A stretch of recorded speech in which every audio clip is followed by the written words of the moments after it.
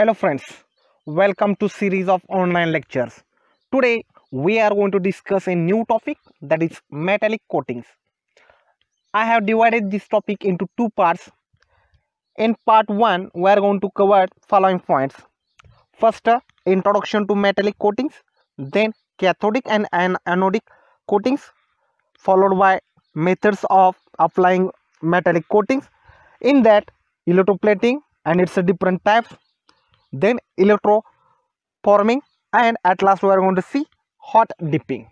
Okay, so let us begin with the introduction. As we know that coating is a covering that can be applied to the surface of an object, and normally it is called substrate. The purpose of application of coating is the value enhancement of the substrate by improving its appearance, corrosion resistance property, wear resistance property. Okay, and the process of coating involves application of thin film of a functional material onto the substrate, and the functional material may be metallic or non-metallic, organic or inorganic. It may be solid, liquid or gas, and this can be genuine criteria of the classification of coating. So there are the types of the coating, and today we are going to discuss the metallic coating. So metallic coating can be applied over a metallic as well as non-metallic substrate. Sometimes non-metallic like plastic are coated by this metallic coating, okay, to give metallic appearance also. And protecting the metal by metal coating is a old method and very widely used practice, as these are more durable, more decorative, and provide better protecting against the corrosion. There are two factors are involved in this protection of the metal, okay, by metallic coating. The first factor is that it mechanically isolates the metal from corrosion environment, and the second is the galvanic relation of the coated metal and the base metal. Okay, and based on these factors, metallic coatings are classified into the two categories. First is the cathodic coatings. Okay, so first we will discuss about this. So cathodic coating, in such a case the coating metal is a cathodic with respect to the base metal. Coating of tin, nickel and chromium are cathodic coatings, as these are higher than the steel in the galvanic series for the most service condition also, and these coatings provide a physical barrier between the metal and the environment. Okay, so when coating is dense, non-ferrous, continuous and without discontinuities, corrosion medium does not come in contact between the base metal, and the base metal does not corrode, and the coating being cathodic does not corrode.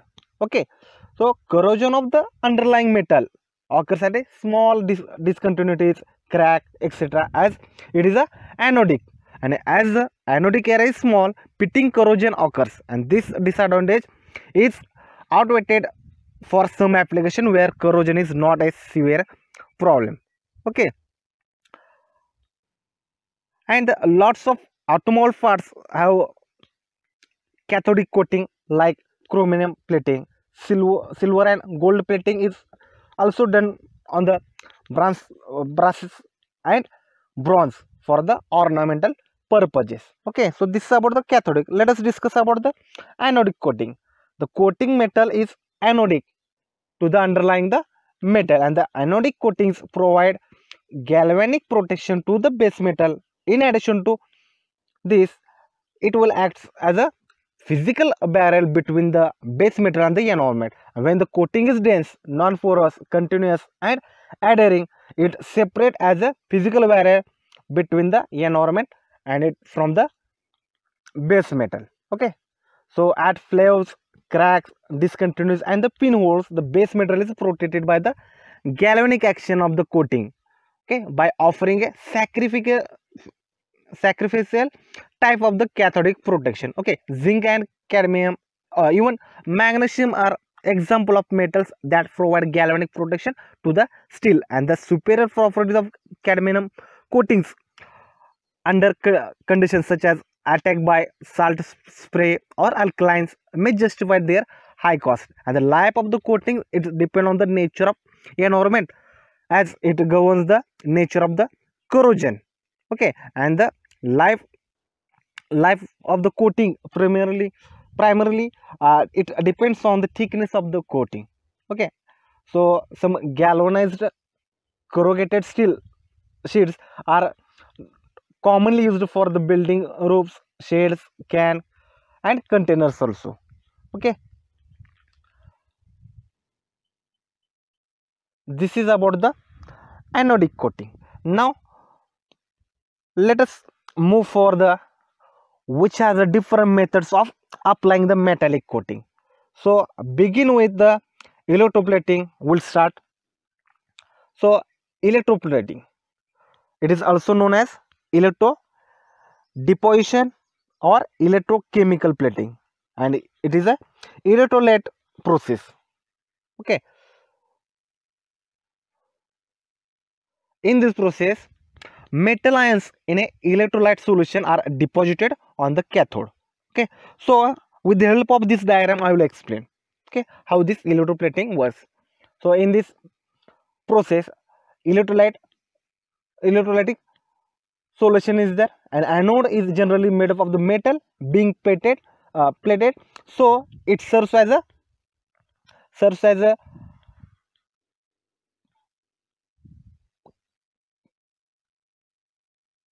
source of the coating metal and workpiece where coating is to be applied, made as a cathode. Okay, so look at this diagram, you will get the which is anode and which is a cathode. Okay, then direct current from an external power source is passed through the electrolytic solution. Okay, so look at here, I have given the diagram, I have given the DC power source.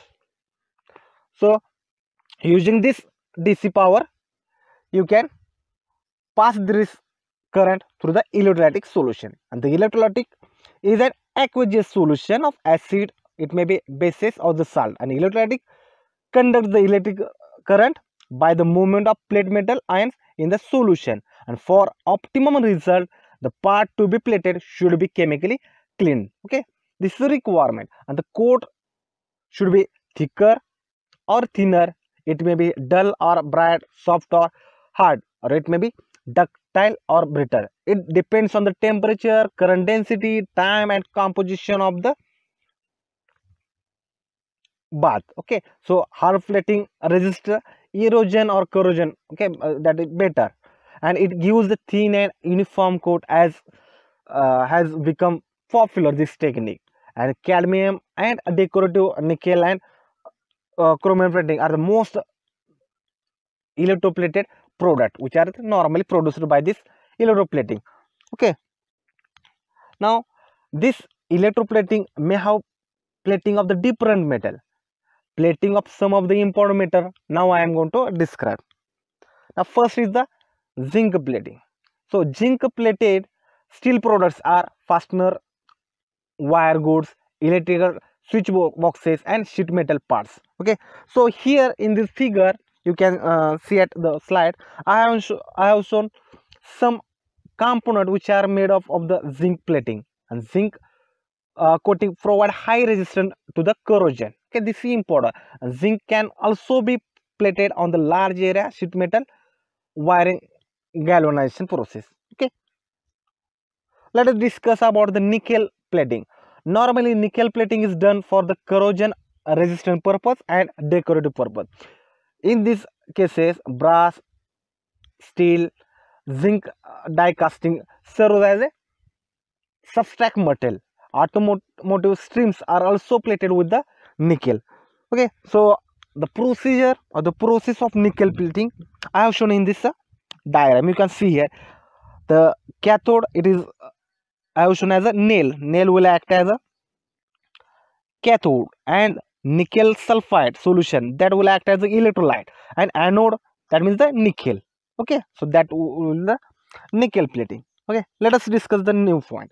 So gold plating, it is a method of depositing a thin layer of the gold on the substrate of a other material. Okay, so most often substrate is a silver or the copper. It provides corrosion resistance and highly electrical conductive layer, which is used in the electrical connectors and the printed circuit boards.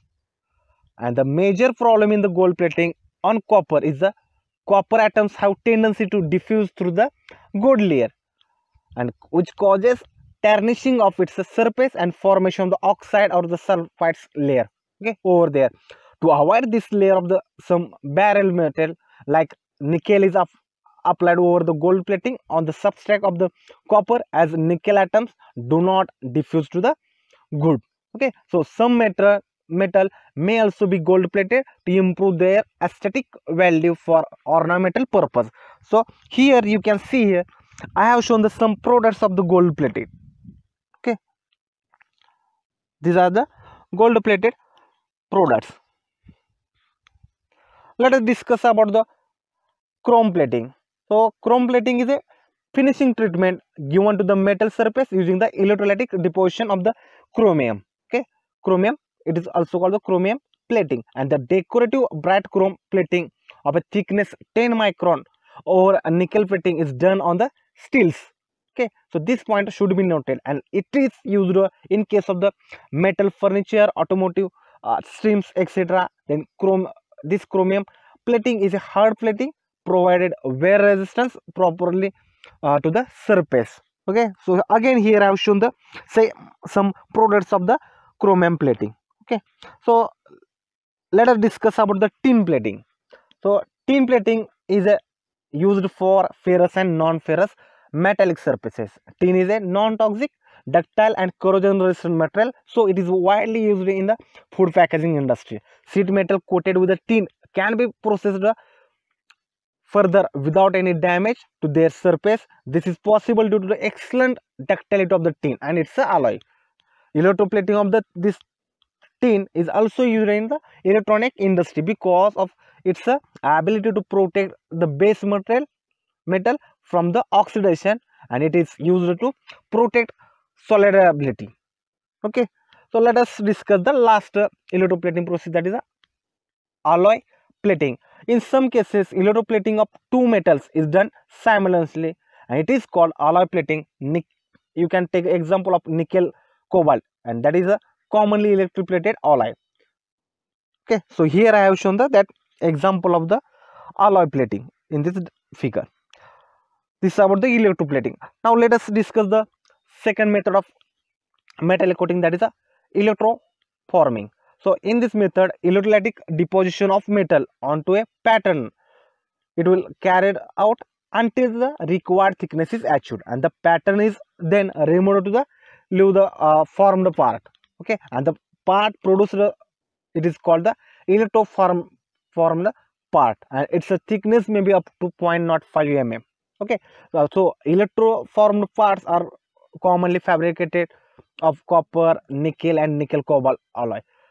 Application of this electroforming include fine molds and dies, molds for lenses, plates for embossing and printing. Okay, so the schematic figure of the electroforming process I have shown here. So you can see here in this diagram, the mandrel will be coated by the copper metal. Okay, now let us discuss the electroless plating. As name indicates, it is a plating process done entirely by the chemical reaction. No external source of the electric current is required in this case, and the deposition of the metal onto the part surface occurs in a aqueous solution which contains the ions of the desired plating metal. And the process uses a reducing agent, and the work part surface acts as a catalyst for the reaction, and normally nickel and nickel alloys are used for this plating. This process is costlier as compared to other similar methods. Nickel plating by this method is used to get high resistance to the corrosion end wear. Okay, and the electroless copper plating is used to plate through holes of the printed circuit boards. Okay, so here I have shown the example of electroplating of the nickel. You can see here in this diagram. Now electroplating has the following advantages, so I will discuss these advantages. First one is the uniform thickness of the plating even on complex part geometry also, and this is a problem in case of the electroplating, and this process can be used for both metallic as well as non-metallic substrate. For this process no current is required. Okay, so no DC power source is required. This is about the electroless plating. Let us discuss about the hot dipping. Hot dipping is a process in which a metal is immersed in a molten bath of the another metal that has to be coated onto the first. For this process, melting point of first metal, that is substrate, should be higher than the melting point to be plated. Okay, and the common substrate metal for hot dipping are steel and iron, and common coating materials are zinc, aluminum, tin and lead. The working principle of this hot dipping is forming transition layer of the varying alloy composition, and next to substrate are normally intermetallic compounds of the two metals, and at the exterior are the solid solution alloys consisting the predominantly of the coating metal, and the presence of this transition layer provides the excellent adhesion to the coating. Okay, so here I have shown the process of the hot dipping. The clean steel plates are immersed in a molten metal bath of a low melting point metal. Mainly zinc, tin, lead and aluminum are used, and galvanized sheet is produced by this hot dipping, and the thin coats are difficult to produce using this hot dipping process. Okay, so these are the some methods of the applying the metallic coating. So remaining methods we are going to cover in the next lecture. Okay, thank you. Hopefully you might have enjoyed the lecture. Then please do like the video and know your thoughts in comments. Please do share this video among your friends and don't forget to subscribe to our channel. After subscription you can press the bell icon to never miss the notification regarding our new videos. Thank you so much.